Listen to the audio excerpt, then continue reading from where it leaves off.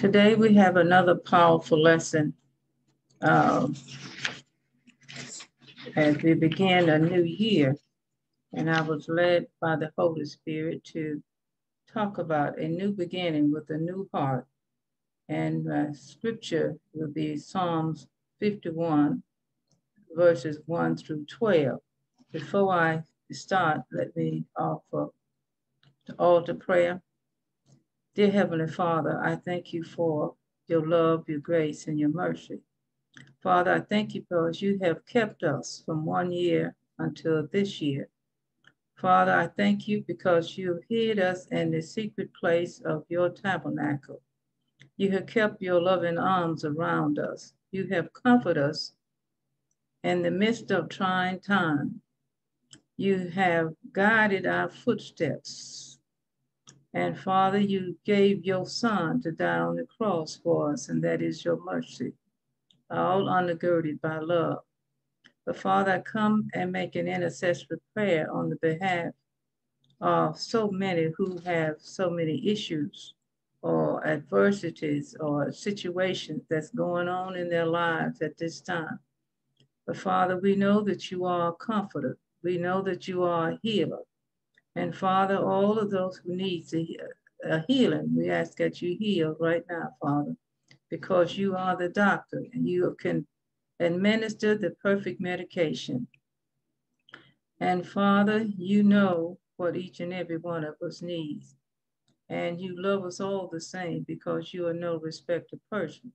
And what you do for one, you will certainly do for another. And I thank you. And then, Father, you are the comforter. And you said in your words, and if I can quote Psalms 23 and 4, it said, yea, though I walk through the valley of the shadow of death, I will fear no evil, for thou art with me. And Father, we know that you are with us because your word said so. And we also know that you are true to your word. And Father, I'm just asking for comfort for all of those who need your comfort. Father, we need your love and protection. And you give it so graciously, and we thank you. And Father, as we go through this year, we see the pandemic is still raging. But Father, we are asking for your deliverance. We are thanking you for it and believing that you will deliver us, because again, you're true to your word. And Father, as we go about our daily tasks, we continue to thank you for your grace, because it is sufficient, and your mercy suits every case that we may have. And then, Father, we're asking for just a little more love in our hearts. Father, I'm asking you to touch the minds and the hearts of men, that they may turn back to you. And Father, we are asking that you continue to look upon us as we go about our daily tasks, and as we progress, anticipate seeing the end of this year. Lord, we just thank you so much in advance for answering this prayer as we are praying it in the name of your Son, Jesus. Amen and amen. Good morning, good morning. I was beginning to read the scripture. It's been acting out all morning, but okay. And our scripture text is coming from, we don't have communion this morning. Okay, we'll give a minute to get there. As I read our scripture verses, I'm reading from Psalms 51, verses 1 through 12. It reads as follows: have mercy upon me, O God, according to thy loving kindness, according to the multitude of thy tender mercies, blot out my transgression. Wash me thoroughly from mine iniquities, and cleanse me from thy sin. For I acknowledge my transgression, and my sins are ever before me. Against thee, thee only, have I sinned, and done this evil in thy sight, that thou mightest be justified when thou speak, and be clear when thou judge. Behold, I was shapen in iniquities, and in my sin did my mother conceive me. Behold, they desire the truth in thy inmost parts, and in the hidden part thou shalt make me to know wisdom.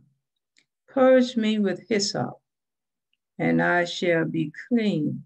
Wash me, and I shall be whiter than snow. Make me hear the joy and gladness, that the bones which thou hast broken may rejoice. Hide not thy face from me, from my sins, and blot out all of my iniquities. Create in me a clean heart, O God, and renew a right spirit within me. Cast me not away from thy presence, and take not thy Holy Spirit from me. Restore unto me the joy of my salvation. Uphold me with thy right hand. And my focus scripture is going to be verse 10. Create in me a clean heart, O God, and renew a right spirit within me. And as I said, the Lord laid on my heart to talk about a new beginning with a new heart, because we are beginning a new year. And so many of us make New Year's resolutions as a new promise or a new commitment. Some are kept, some not so much. And what we are committing to, so many popular that we're committing themselves, people are committing themselves to start something new, continue doing something they had started prior to the new year. And many of those New Year's resolutions consist of eating healthier, combining with the weight loss exercise, whether it's joining a gym or fitness center, or beginning a walking regimen, or just to simply lose weight. Some resolutions are components into that already weight loss plan. But these questions came to my mind, and I'm not being judgmental, but it's just something to ponder as we start a new year with a new heart and saying we want to get a little closer to God.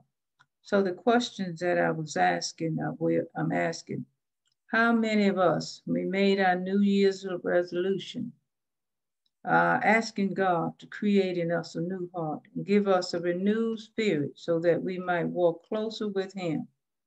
And we have committed ourselves to establishing a closer walk with Him and to grow in His knowledge and His grace. Then have we asked ourselves, do I have the committed desire to grow deeper in His knowledge and in His love, and to love Him more in return for His love for us? How many of us have acknowledged the fact that the more I increase in God's knowledge, that I'm better able to do His will and answer His call, being ambassadors for Christ and answering His call to whatever the ministry He has called us to, because He chose us, we didn't choose Him. Then the other question is, have we committed ourselves, as we who are believers in Christ, to be led by the Holy Spirit who lives in every believer? And have we cried out and thanked God for His love and grace and knowledge and mercy? This is what we see that David was doing in his prayer when he was asking Him, creating him a new heart, give him a renewed spirit and a right spirit, one that will keep him from sinning or help him to keep from sinning. But one thing about David, when he did wrong, he was humble enough to go to God and ask for forgiveness. David realized that there was a need for improvement in his life, and he cried out for mercy as he recognized the fact that his sin was against God. And we likewise, it may affect our fellow man, but it is against God. God is a righteous God, and sin, he does not like sin. So that applies, and what David's attitude applies to us. And we are encouraged when we sin to go to God and ask for forgiveness, because he is willing to forgive us for our sins. And then we see in David that I said we could apply to our life. He wanted God's mercy upon him according to not David's mercy or my mercy, but according to God's mercy and his love and kindness. And he was asking him to blot out his sin because we know that God does that. And as I said, we, as perfect as we try to be, we are still imperfect people, but we are serving a perfect God who is willing to forgive us and have mercy upon us. Therefore, when we say we sin, whether it's unknowingly, we must humble ourselves and go to God and ask him for forgiveness. And in doing some of those things, we, like David, wanted a clean heart so we could have a renewed spirit and to better serve God, because he would have already washed us whiter than snow. And that was David's plea. And the other thing that I'm seeing here, and I want to point out, that David wanted to, and he had a greater desire to feel the joy of a closer walk with God. And he wanted this joy so bad and so deep. He wanted it to down in the deep marrow as his bones. And we're looking at the new year and talking about a new beginning. We all have room for improvement. We all have room for growth in our love and our knowledge and our grace and being in fellowship with God. And this is what I'm asking, saying, did we include God in our New Year's resolution? What part is he in our New Year's resolution? We are incorporating him in our New Year's resolution to spend some daily quality time with God in prayer, in scripture reading, and meditating on his word. Then in our daily lives, are we committing ourselves to have a heart of love, one that will manifest the love and the righteousness of our Savior, Jesus Christ? And then as another commitment in our daily walk is to let our light shine just a little brighter. So the world, because this world is darkened with sin, will see the righteousness of Christ in our lives. And as we go about our daily lives, have we committed ourselves, or have we recommitted or rededicated ourselves to witness Christ? Because we have the opportunity. We can witness Christ without saying a word. We can witness Christ just through our demeanor or how we carry ourselves. Yes, but I'm not saying we have to be all stuffed shirt, because no, that's not what I'm saying. We have a loving smile on our face, and we're going to encounter people who is not like us. And when I'm saying not like us, I'm not talking about color or gender. I'm talking about in our spiritual life. Some is not going to be in the same spiritual growth stage as we are, but we still love them when we say hello, or God loves you, or I love you with the love of God. In other words, all I'm saying is that we have recommitted ourselves to find where we need to grow to being a better Christian and showing the world God the love of God, because we love all of our neighbors or our fellow man with the love of God, because that's part of one of the commandments, the second commandment, that we are to love our neighbor as ourselves, but we are to love God with our total being. These are some of the commitments of a renewed spiritual commitment that we are having in we are putting in our New Year's resolution, is all I'm trying to say, because we must get back or get a renewed spirit. Because the reason I'm saying this is because the world is in chaos. It is so evil, and we see it in every manner and every walk of life. We see so much hatred, and that is not of God. And am I making a judgment? No, I'm not. I'm being judgmental. I'm just saying what I see, and that we know that uh, somehow uh, the world have taken God out of his made him not our priority. And we can look at the nation of Israel when they made God their first love. They was blessed beyond measure.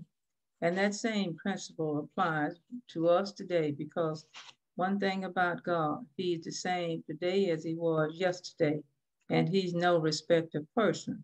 He loves us all the same. And what he does for one, he will certainly do for the other.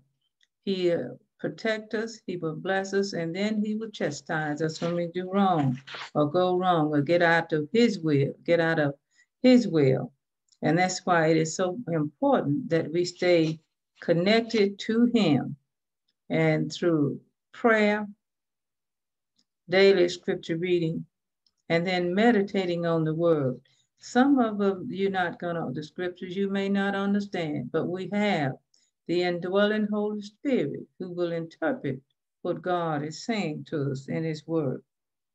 And as we go about our daily lives and our renewed commitment to him, and doing all the good that we can for as many people as we can and for as long as we can, this is an exhibition of our faith at work, because we know that in James, he talks about a dead faith, or faith without works is dead.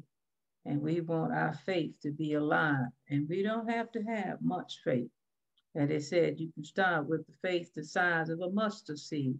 And as we grow in our spiritual life, our faith will grow and it increase. And as I said earlier, in our prayer life and our faith, we want to thank God through prayer daily, because when we give God praise, blessings come down. And why do we want to continuously thank him as we praying to him? Not always asking him for something, just spend some time thanking him for life in itself. Because without him, there is no life. Because he is the essence of our being from the beginning to the end. He's the one that wakes us up early in the morning. He's the one that gives us the activities of our land. He is the one indirectly through our jobs give us the basic needs that we have and to sustain this physical life. And in his spiritual life, he sustains us through his word and our prayer. He gives us the comfort we need when situations comes upon us that will cause us to want to worry or cause us to have anxiety. But he took care of that. He told us in his word, don't you worry about anything. I want you to take and bring all of your cares to me. Just give them to me. And how do we do that? We do that through prayer. And then ask him through the Holy Spirit to help us to leave our situations with him. And I can tell you from a personal experience, I had to grow to the point that when am I going to pray about a situation, then don't worry about it. Because when we do that, then we are not trusting our prayers, and we don't believe that God will hear and answer our prayers. But let me just reassure you this morning that he hears and he certainly answers prayers. Now, he may not answer right then, but he certainly answers prayer. It may take him a minute because he knows more about us than we do. And he might say, well, let me just have you wait because I want to get you ready for what you've asked me for. And then it may not come like we ask, but it will come. He does answer prayer. I'm a living witness to that fact. And then as we are growing in our spiritual walk, we begin to trust him more as we have an assurances of he will deliver us from all of our situation.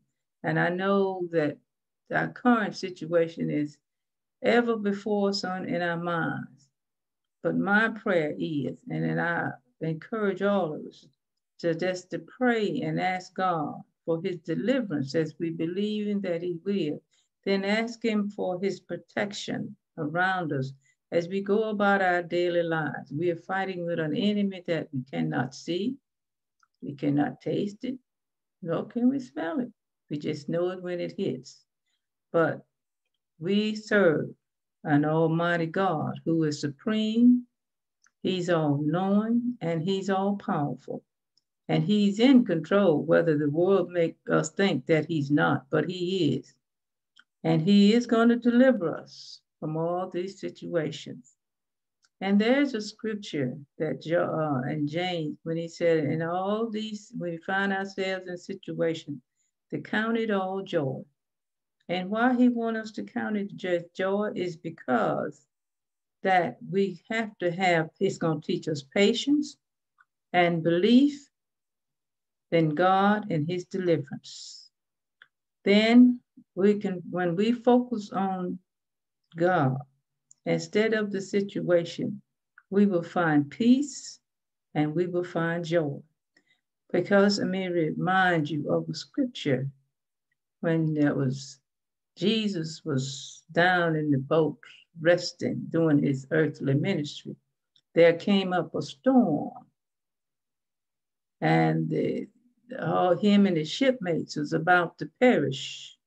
And someone ran down in the hull of the boat to wake up Jesus. And he came up and asked him where was their fate.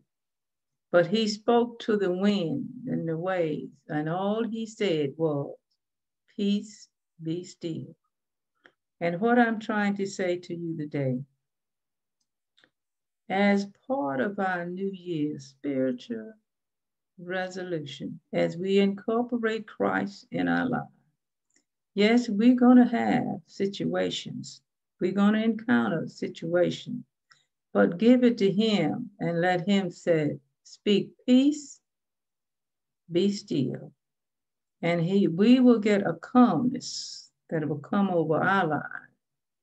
Yes, the situation may be there, but it will not have the devastating effect and the worration had we not given it to Jesus and let him say, peace, be still. Then the other thing I want to say is this. In our renewed commitment or renewed spiritual resolution is heeding the voice of the indwelling Holy Spirit. He's that small, soft voice that speaks to our hearts, speaks to our minds. And as we grow in Christ, in the knowledge and the grace of Christ, we'll begin to hear that the voice clearer, speaking to us. And we will be able to let our light shine just brighter and brighter and brighter, because we will have yielded control of our lives over to the Holy Spirit, who is our heavenly compass. He's our teacher and he's our guide. And he gives us directions. And the other point that I want to make here is this: having the power of the indwelling Holy Spirit, we as believers can boldly witness Christ to a lost world, so they too will come to Christ and be saved. Some is not going to always say that, as we witness. Don't get discouraged, as many will not adhere to the word, but there is so many that is coming to Christ as the word is preached, or as the word is taught, or as witnessing from our witness in Christ in our daily life. And I get these reports all the time that so many people is coming by the droves to Christ through witnessing. And then, as in our witnessing through words and our lifestyle, we all who come to Christ will be new converts and will have a new heart, because as recorded in Ezekiel 36:26, when God promises to give them a new heart, I put a new spirit in them. He will remove their heart of hatred, strife, bigotry, and all other evilness, and give them one of love, compassion, care, and kindness. This is a new heart. And he will have replaced it. And this is what the world is supposed to be working on, is love, because love and hate cannot reside in the same house. You're either gonna love one or you're gonna hate one.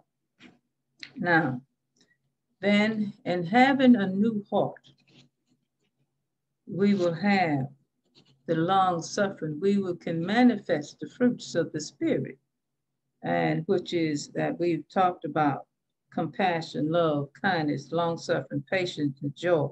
And this is known as a heart of flesh, which is the pattern of God.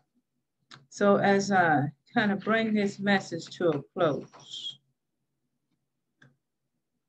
in making our New Year's resolution, let me encourage you once again, include God, and this is a new beginning. And we want to have new growth. Including God in our New Year's spiritual resolution. We're thanking Him for where He has brought us from, how He has kept us safe in His sanctuary. We thank Him that through all of the trials and tribulations that we have encountered and will continue to encounter, He's always there with us and will continue to be with us regardless of what the situation is, because He's true to His word when He said, I will never leave you nor forsake you. And He will speak peace to the troubled waters of our lives.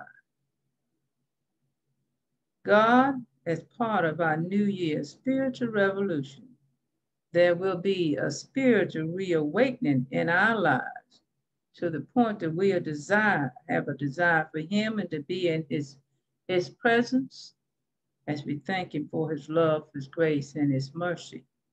And as we, who is believers, continue to witness Christ and let our light shine brighter and brighter, and new converts come into the kingdom of God, become into the family of God, become adopted sons and daughters of God, they too will have a renewed spirit. They too will have a heart of love. And this will have a pebble effect. It will spread like wildfire. And pretty soon we will have a healing of the nation.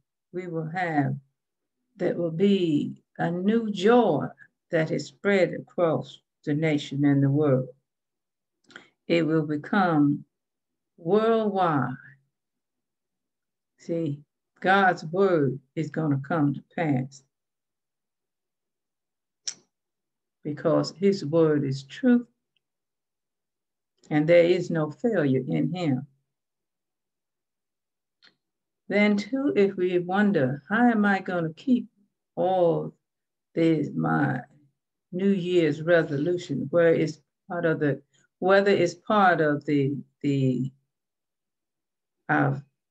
everyday gym fitness or our walk with Christ? We have a helper. We have the help of the Holy Spirit to help us remain committed to this new way of life. As I said, whether we have recommitted ourselves just to be healthier in our physical life and to be healthier in our spiritual life. we have help. We're not alone. Because if we were, there would be a failure in God, and there is no failure in him. And he will keep us strong in doing and being committed to our New Year's resolution. Because where we get weak, and we in our humanness, we will get weak, but we have the strength of God, the Holy Spirit. He is strong. And one other thing that we can account on, that his grace is sufficient and his mercy suits any case. This is what he told Paul when Paul was asking him to remove the thorn out of his flesh. He just politely told Paul, my grace is sufficient and my mercy suits the case. What was he telling Paul? Paul, don't worry about your affliction. Focus on me, because I got you. I will give you that extra strength that you need to go the extra mile. And whatever it is situation is, I got it. And my mercy suits it. I will give you mercy. I can take away the pain, or I can ease the pain, but just carry on and you'll call it. We see that Paul did just that. So what am I saying? I'll repeat. God is the same today as he was yesterday. And in our affliction or in our adversities, just know this, that God's grace is sufficient and his mercy suits the case. Now, you say, okay, well, what is his mercy? Well, how bad the situation may be, it could be worse. And thinking that it's no worse than it is. Then you thank him for giving us patience and the strength to lean on his everlasting arm as he carry us through the situation, because there is an end to the situation. And if we can reflect on the nation of Israel, when they were in bondage, he delivered them. And when he fed them, he took care of them during their wilderness journey. He fed them manna from heaven. They didn't have to try to work for it. They just had to go gather it every day, fresh. And he gave them the water that they needed from a rock. And their shoes and clothes lasted their entire 40-year journey. God's grace and mercy. He's doing the same thing for us today, because he's the same God and he loves us all, and he will continue to do for each and every one of us. He will supply all of our needs, all of our needs. And if you needed a house, he supplied it. If you needed a job, he supplied it. If you need food, he supplies it. And when you need a closer walk with him, he's right there saying, come on, my child, let me take you by the hand and I'll carry you to the end of this journey. And I want to say this, if we are in Christ, there is no harm in renewing our covenant vows with Christ, a renewed commitment. It's like a marriage. And you notice that every so often, so many years of a couple's marriage, they will renew their vows. Some even go through the entire marriage ceremony. And if I can equate this to us, we have our revival, usually twice a year. That is just to have a reawakening of our commitment and our spiritual walk with Christ. Because with the mundane task of daily life, well, sometimes if we allow it, become dull, and we don't want to do that. So that's why I strongly encourage us to always have a daily time with Christ through prayer and scripture reading. And because that is establishing a strong bond of relationship with him. And yes, we want that relationship so we can always talk to God. Then we are establishing an intimate friend relationship. And I know many of us have heard that song, What a Friend We Have in Jesus. There's no better friend than Jesus. Now, and I'm prepared to close that. In establishing our renewed spiritual New Year's resolution, include God in it, because that's a renewed commitment. And if you're out of Christ, add him to it, whatever resolution you've made for this year. And if you're out of Christ, I have made up my mind that I'm going to turn my life over to Christ and walk with him, because there is going to come a time this earthly physical life is going to end, and I need a permanent home for to spend eternity. And I'd rather spend it in Christ than out of Christ. And if we are out of Christ and accepting him, we will have a new heart. And that will be a new beginning, like a new year, because we are bathed in Christ and we are coming to him as a new person. We have a heart that's one of love, goodness, kindness, compassion, and joy. And I will close. I'll open the doors of the church. If you're here and want to join, put your name on the roll of this church. We're going to preach and teach and live Christ, because there is no better than him. And in doing so,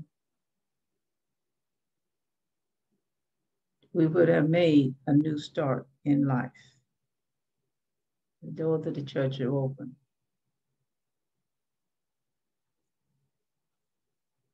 If you're here, you can give us your name, because I'm going to do communion. Okay, if you don't have communion bread, I'll give you a minute to get you some bread or some water, just a piece, and some juice or a cracker. And I'm going to do the scripture for the communion.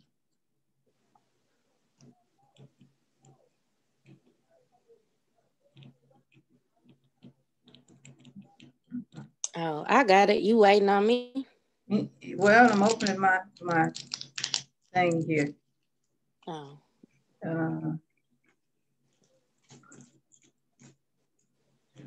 Let me get this bread out of here. Okay. All right. The scripture reads as follows. I'm ready. And when he had given thanks, he broke the bread and said, "Take, eat. This is my body, which is broken for you. Do this in remembrance of me." And they did eat the bread. Oh, boy. Okay. Okay. And at the same manner, he took the cup. And when he had supped, saying, "This cup is the New Testament in my body, in my blood. Do this as often as you drink, do it in remembrance of me." And they did eat and drank the cup, to drink the juice. Okay. Let me close with our closing song. God be with you. God be with you until we meet again.